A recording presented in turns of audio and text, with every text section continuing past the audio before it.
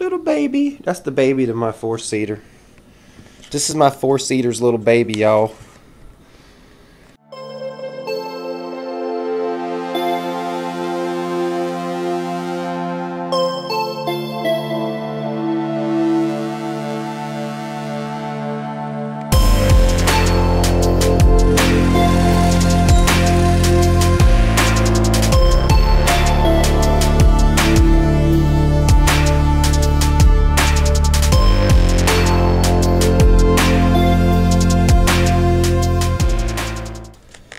What's up, YouTube? Nick here, and I just got done working on this customer's go-kart here. This is a Red Fox, just like the four-seater that y'all watched me build on this channel. This is the same kart, but before I touched it right here.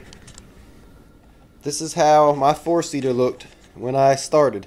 I had 3 of these frames, and I cut them up and made my four-seater. Well, I had a guy bring me this, and you know, he's like, yeah, I just need it to be right. It's not right. So I looked at it, and somebody, instead of putting the spacer in here and spacing the clutch out like they were supposed to, they slid the engine over instead of spacing it and drilled 2 holes in the engine plate and mounted the engine there instead of spacing this out and leaving the engine where it's supposed to be. This kart also used to have the brakes that pushed against the tires, and somebody has cut them off.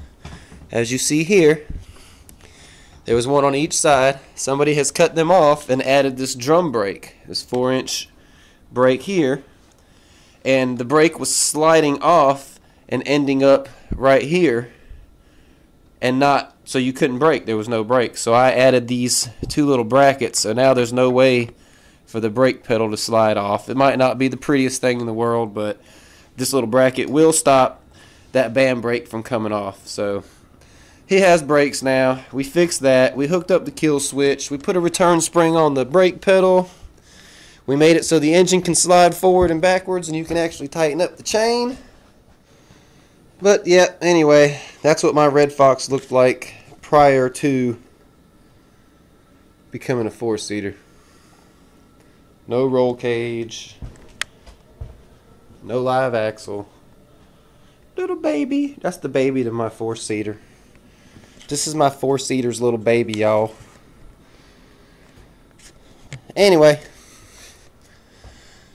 we got him right. Now I want to talk about the 4T Series torque converter kit and the 420 Predator engine. Alright. Well, my main issue is with stopping and with this torque converter driver pulley sticking. Alright.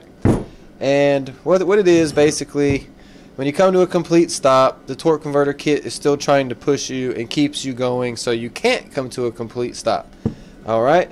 And there's some little cam rollers in here that slide on this little rail, and the cam rollers are basically getting jammed up, and the best way to eliminate this would be to take them apart and clean everything, put some new graphite on there, and put it all back together. So that's what we're going to do today. We're going to show you how to take apart these 40 series torque converter kit driver pulleys, and we'll show you how to clean them and put them back together. Now, the way to remember driver and driven pulley, you got your driver pulley, you got your driven pulley, and one way I remember is driver driven. Okay, you got the person driving the car and you got the person being driven in the car. So the motor's driving this one's being pulled by this one. Driver driven. Driver driven. Alright? That's one way you can remember. Something I do to remember which one is driven, which one is driver. But anyway, we're going to go ahead and bust these driver pulleys apart and take a look down inside of there and give them some fresh spray, some graphite. So first thing you want to do is you're going to need a flathead screwdriver to lower these little washers here. Get my hammer. So So you got these washers here, which is basically, I guess you'd call it a lock washer. But you want to lower them down. Once you get them down, I'll use a bigger screwdriver.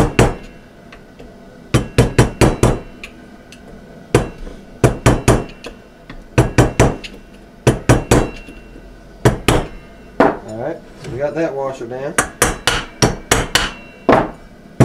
And do the same with this one. Use this little screwdriver. It's got a smaller tip, that's why I'm using this one. But it'll bend easier. Ow! Got me. So you got your little screwdriver, get it started. Come back, lower it down. Alright. Once you got your washers lowered down, the next thing you're going to want to do is remove these nuts. And these nuts can be a big pain to get off. So one thing that I do, and I'll show you here, is I actually have, here I'll show you with this one. I've actually took these and I've took my cutoff wheel and cut a little notch in each side of that there, as you can see, so that I can clamp that into my vise. Alright? Once I clamp that into my vise, you can take a big adjustable end wrench and put on there and bust it loose. Now, I had a little 4-inch Harbor Freight vise, and I'll show you some footage of what clamping this on the little Harbor Freight 4-inch vise and putting a lot of pressure did to my vise. It basically took my jaws, instead of being flat jaws, it made one side cockeyed, so when you lock your vise down it's like this, and you gotta put a whole bunch of torque to make it go back flat. So I messed up my little 4-inch vise doing that with this. So I basically wanted an impact to put on my 1/2-inch impact and take this off. So in order to do that, I went out and bought this kit, and I'll show you my kit. Alright, this is the jumbo socket set from Harbor Freight, Pittsburgh jumbo socket set. And it's hard to find the really big sockets that I needed for this job. It's 45 millimeter, and I looked everywhere. So if you're looking for this, just for this job, I can recommend this kit here. 20 pieces, 3/4 inch drive, has a 19 millimeter to a 50 millimeter in here. And you've got a 4-inch extension, and you got an 8-inch extension. You've got a breaker bar, which is really nice. So it comes with a breaker bar, and these are 3/4 inch.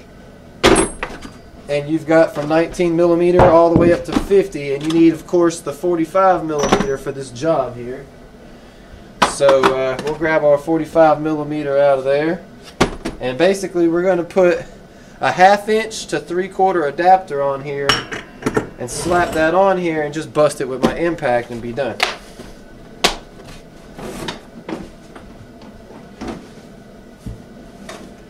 Alright, now let's say you don't want to go out and spend some money on this set. Now this set is almost $60 with your coupon. It knocks it down to about 48 bucks. So you get this 3/4 inch jumbo socket set for about $48 at Harbor Freight. And so you could go that route. I'll put this on it just to make it look better for you. So you could buy this, you know, 48 bucks, 3/4 inch ratchet, all that, get that done, put it on your impact, use that. Or you can do like KartFab did and take an old 1-inch axle and cut a little groove in it, weld it together, and create your own tool. So now basically, instead of clamping it on the vise this way, you would clamp it on the vise like so and drop your tool in there to bust it loose. So you're basically going to have the clamp holding this big nut here, this 45 millimeter nut. Drop it in there, bust it loose that way. So that's how I'm going to do mine, just because I want to try it. So let's go to the vise and make it work. Okay, so first thing you want to do is you want to, after you've got your flat washer lowered back down, you got to take this nut off. Now this thing is under spring action, so be careful with that. So to take my nut off, I'm going to clamp the nut in the vise, find my keyway in here,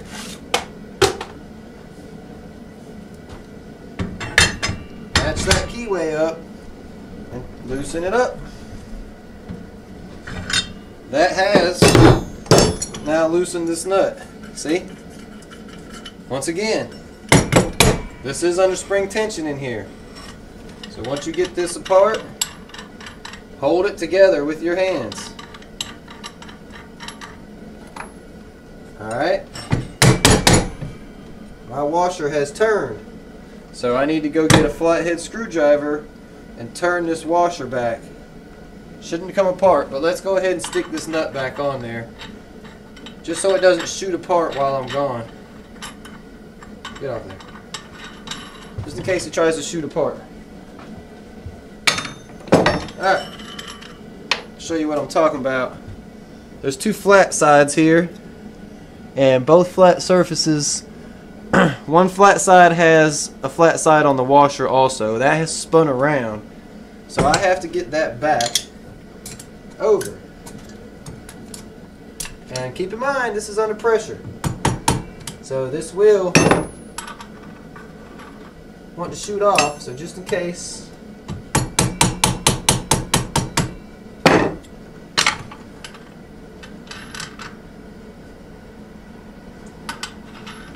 A little bit more. All right.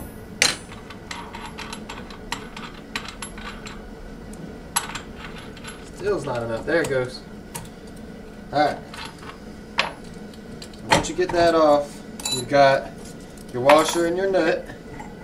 And we're going to go back to the workbench so that you can see what's going on better. So let's take this to the workbench.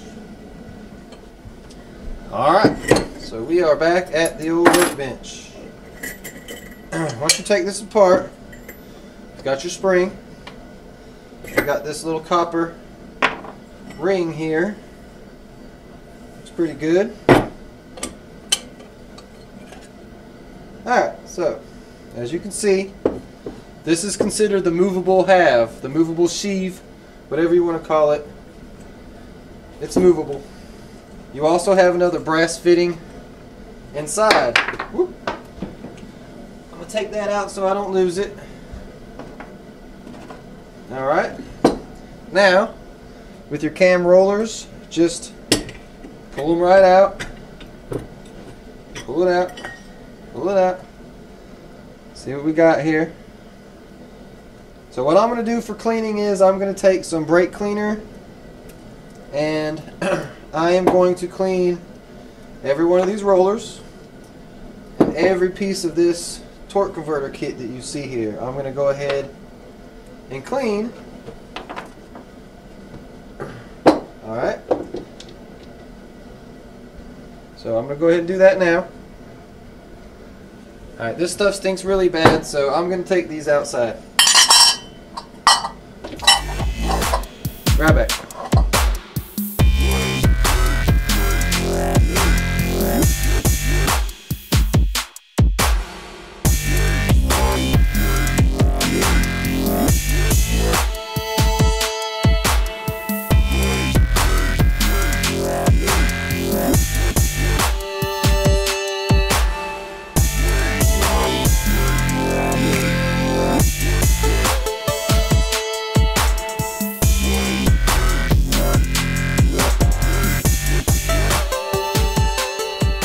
Alright, so we got that cleaned up with the old spray. Got our cam rollers. Now I need to make a shield. Everybody knows what this is.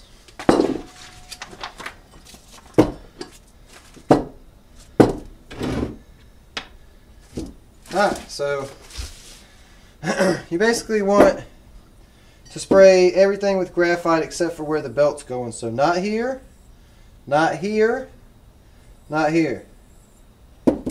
Alright.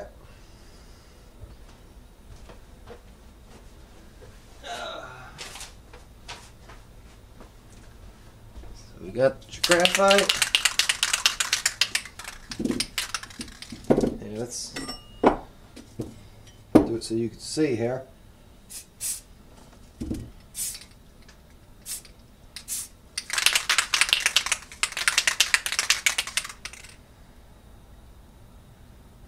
Looks good.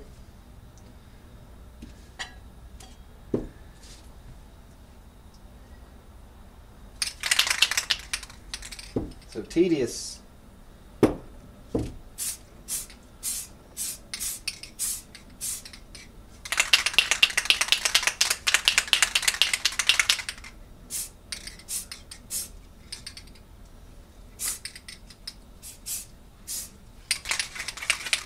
right.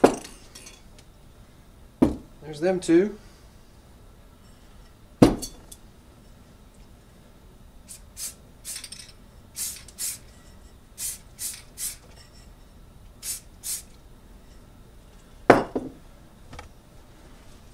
Just a little bit right there. We'll wipe that off. Not too bad.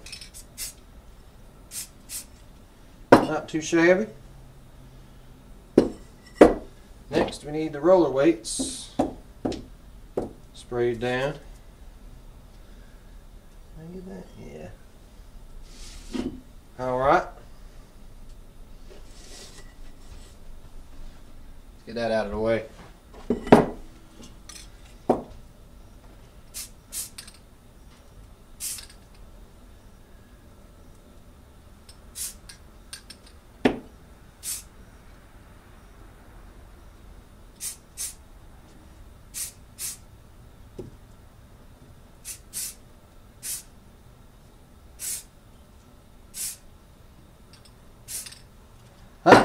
And we'll let that dry.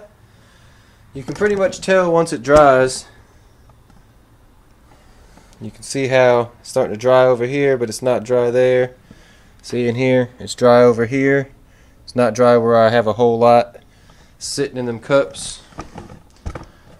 So yeah. I'll let this dry up for a minute.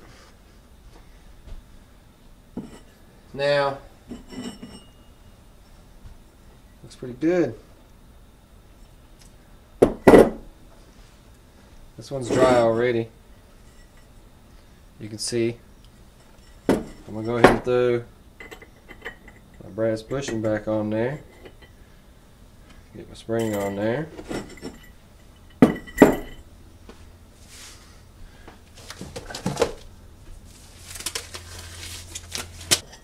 you go.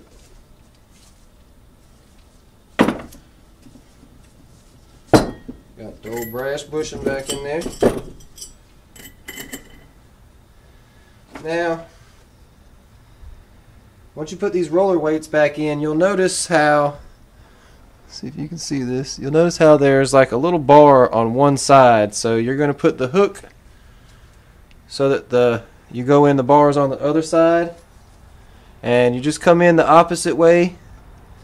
You'll see the bar, and you're the complete opposite now. Come on, there we go. Just keep going that way down the line.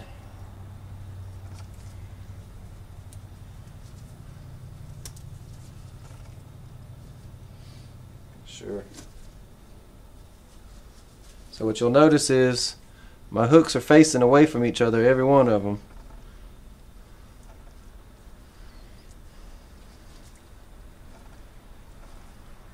This don't really matter. You can put these hooks on any way you want, to be honest with you. I just like to do this. This is my preference. If you want to know how I do it, this is how I do it. Oh, and this one didn't match up, see? So, just never know. Alright, that one's dry. This one's not.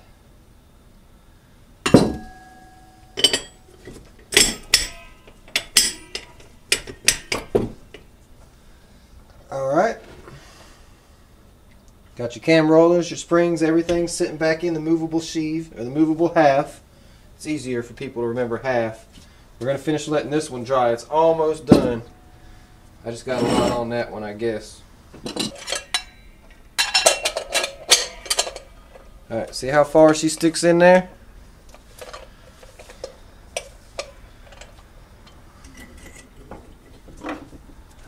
Get this out of the way. Next, you're just going to push the spring, compress your spring back down. Sometimes if it doesn't want to go, just shimmy it, shaking left and right. Next, you're going to put your washer so the flat side is on there. And then take your nut, put her on there. Alright. Now you can pretty much tell exactly where it was. Let's tighten that up a little bit.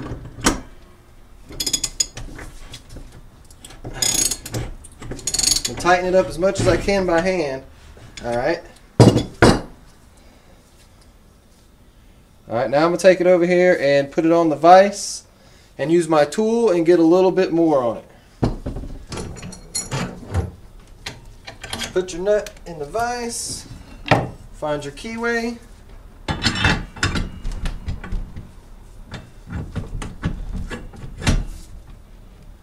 and tighten her up. Alright, now the only thing left to do is fold your washer back up, make it a lock washer. Get my hammer.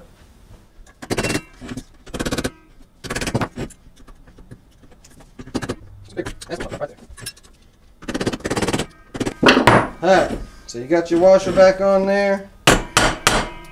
She's ready to go. Now, I've got one more to do. Alright guys, thanks for watching. I'm going to take this other torque converter, tear it down, get it done, and we'll see you next time. Take care.